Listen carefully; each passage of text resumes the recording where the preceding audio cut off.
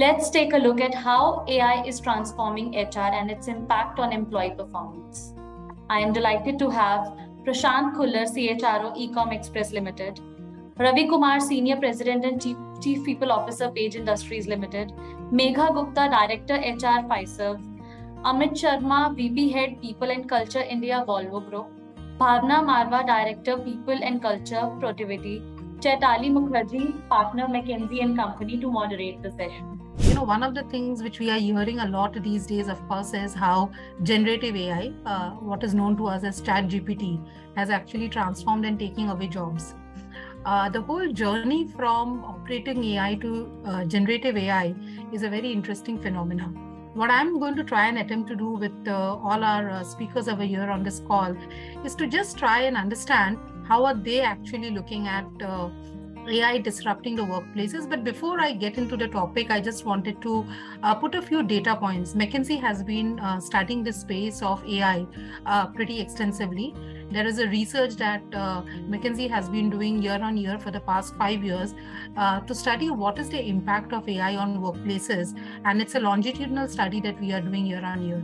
What that does for us is it actually helps us understand for the predictions that are actually being made, is it actually on track or is it beyond track or below track? And I think it's a very important one. So one of the recent studies that we had also done, it found that the average number of AI capabilities that the organizations are using, and when we say the average ones, we mean the whole natural language generation and the computer vision, it has doubled from at an average of 1.9 per organization in 2018 to a 3.8 in 2022.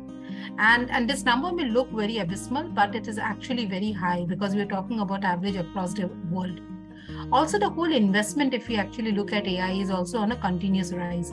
Nearly 2/3 of the respondents of our survey globally had basically said that their organizations are expected to double the investments that they're actually making in the space of AI.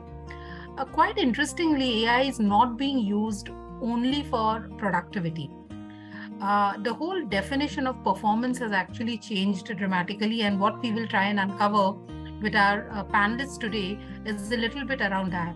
I would say someone who's been born in a generation where AI didn't exist, but we are, Chaitali, now getting used to this in daily walk of your life. So I think if you log into your bank account, you probably see a generative AI tool that helps you do a few things in a more productive fashion. And you're absolutely right. It's actually disrupted a few things, but I still think it's for the better.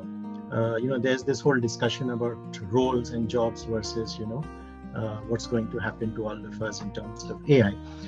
But I beg to differ. I think AI is as a concept something that's already here. It's in daily life. On a daily basis, I'm asked if I'm a robo or not. I think even when I log into my company system. So, it's here to stay.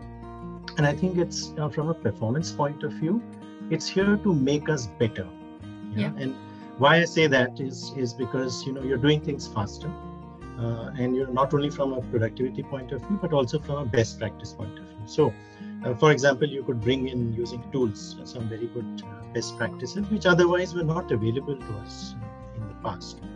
And that helps me, do my strategic thinking in a better fashion. So whatever role I am in, if I have these tools at my disposal and it becomes very easy for me to gather the right information, also bring in people with the right skills, because that's what AI can help me do. Then I think my performance goes a few leaps and bounds above what is expected. So, and I think that's what's happening to most roles. Sure. I still feel very strongly that no roles are going to go away. I think in all our organizations, in all our roles, AI will be here to stay, and I think it only makes things better. But I guess from a performance point of view, we are all poised to take a much, much bigger leap. And I keep going back to this example of personal banking. We've become far more efficient at personal banking, withdrawing money or transferring money here and there, all because of AI. So we've sort of tuned our minds to it.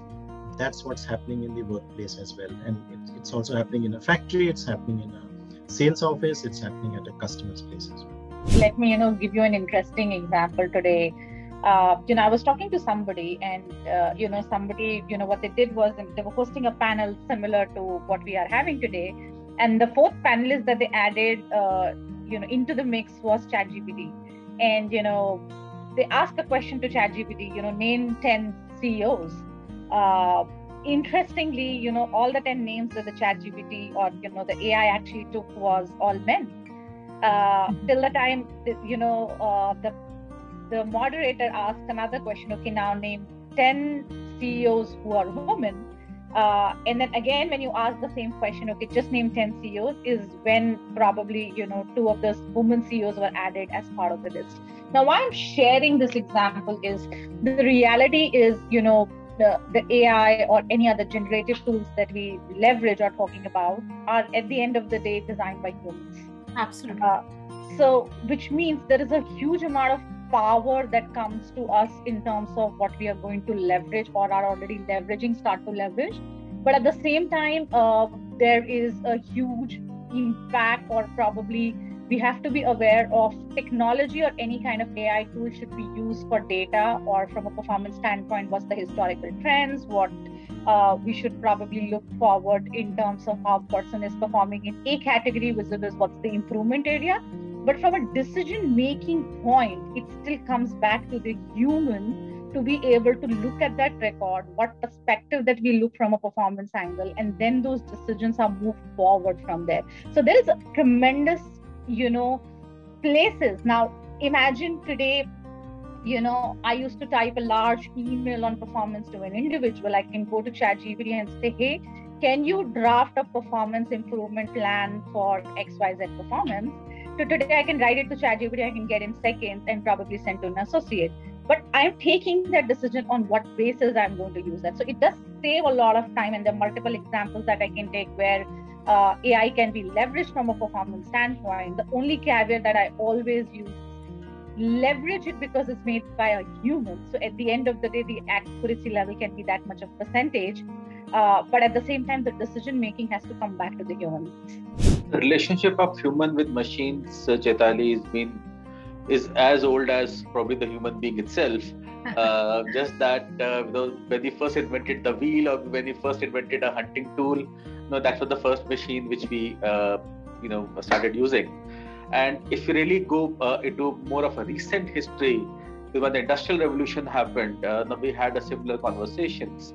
You had the power looms to hand looms. That's a classic example we used to talk about, that took away jobs from India, and then you had the entire cottage industry kind of getting wiped out, and the machine made cloth starting coming in, and so on and so forth. So that's something, in my view, has been a constant endeavor. Human beings have invented machines, and machines in turn have taken over certain jobs which humans used to do.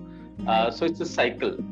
The key part is that every time humans have learned to leverage the machines to the advantage of human beings and human society, and it has never happened that machines have overtaken us in any way.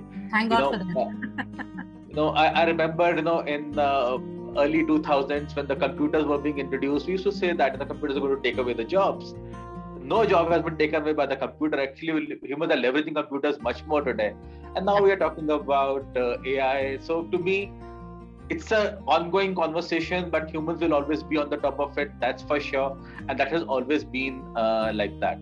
The key piece here is that how do we really, the machine intelligence, human intelligence work together? The interface is there. So in certain areas, when you have things which are, as said, which have a set pattern, or you have a data around it, you have this entire AI can work on it, as somebody said earlier. It's all about the fact that the entire AI is based on a certain data bank. Yeah. And that data bank is actually generating the responses, the ideas, and where the human beings score over is that we think beyond data banks, because that's the power of human mind. If I were to give you an example, if somebody would have just looked at ChatGPT and said, okay, and asked housekeeping or put the housekeeping data there, how do you want a broom? Sometimes I would a more powerful broom. I want a much bigger broom. The vacuum cleaners won't have been invented, or somebody would have talked about a horse cart during those days in an AI scenario. They would have, I need a bigger horse, stronger horse, a horse which can run faster, rather than somebody coming up with a completely different concept of a automobile which is coming in. So humans have this ability to think beyond. In an area where you don't even have data, but they can generate data out of external circumstances. They can visualize things much beyond what is really obvious, and come up with solutions which are really are the best ones for the human being. So that's something, in my view, will always remain in terms of that interface. Coming to your first part of your question about manufacturing, again, it's about how do we leverage that.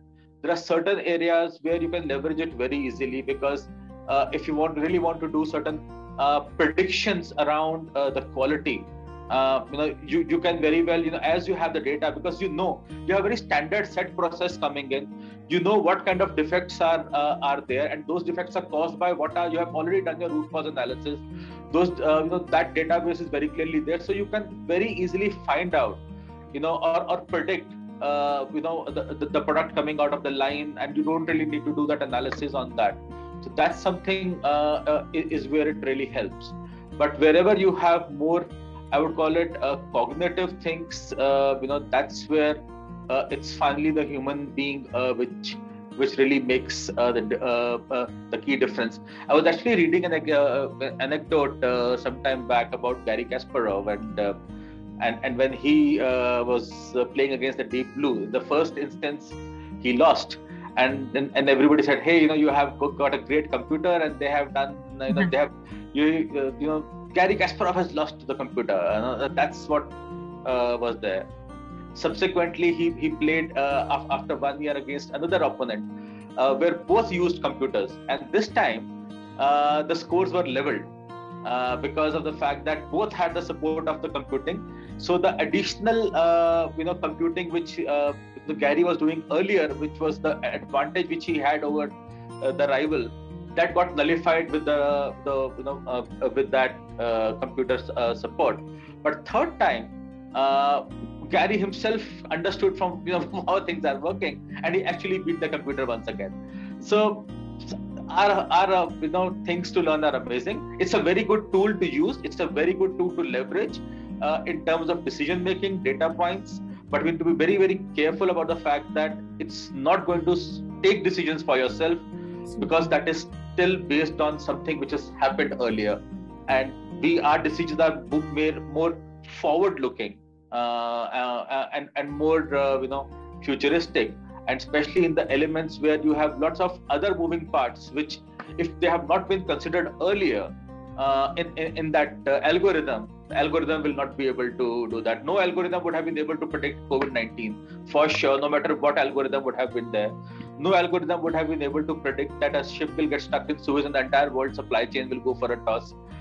Those things, you still need a human intelligence to work on that. Yeah, so I think it's very, very important for all of us to develop a foundational understanding of AI for our people. That's very important for us to understand that. At the same time, employees should also start by gaining a foundational understanding of AI concepts. We should explore AI applications in their field. That's very, very important. We can proactively explore how AI is being applied in specific industries or field, and then the case studies, the research papers, and industry reports we should leverage to understand the potential impact of AI and identify various areas where AI can be leveraged to drive innovation. In productivity, we are doing a lot of innovation work with the help of AI, and we are able to create a lot of new products with the help of that. We are able to improve a lot of processes by having this innovation with the help of AI within the organization, and moving to the next level of product development, right? And I think this exploration will also help us identify opportunities for AI integration in their day-to-day work and contribute meaningfully to the implementation of that, right? We can also embrace a learning mindset and adaptability, which is very, very important in today's time. Like I said, that AI is rapidly evolving, and we'll have to, evolve at the same pace. So we have to cultivate a learning mindset and adaptability to keep up with the pace, the way the things are changing. And we should be able to explore new tools, techniques, and a lot of approaches in AI, and be willing to continuously upskill ourselves, update our people's skill. That is going to really help them. And this will also help us to actively engage people in knowledge sharing and participating in AI related communities, forums, to stay informed about the latest advancement and, like Ravi said, best practices. This is very, very important, right? We also have to collaborate with AI systems and experts. I think it's very, very important to leverage the strengths of both humans and machine. It's a time we'll have to do that, and we should be able to openly working alongside AI technologies and seeking feedback and actively participating in refining the models, algorithms, and by collaborating with AI systems, our employees can enhance their own decision making as well, right? We can improve the processes, we can leverage AI insights, contribute to the improvements and responsible use of the AI technologies. So it's very important to keep ourselves stay informed about AI, AI ethics, responsible AI best practices, so that we are able to, utilize all that. And by taking all these steps, I feel employees can position themselves, organizations can position themselves as valuable contributors in the world of AI, right? So that we are able to use the technologies effectively, we can drive innovation and make meaningful contributions to the industries and various organizations.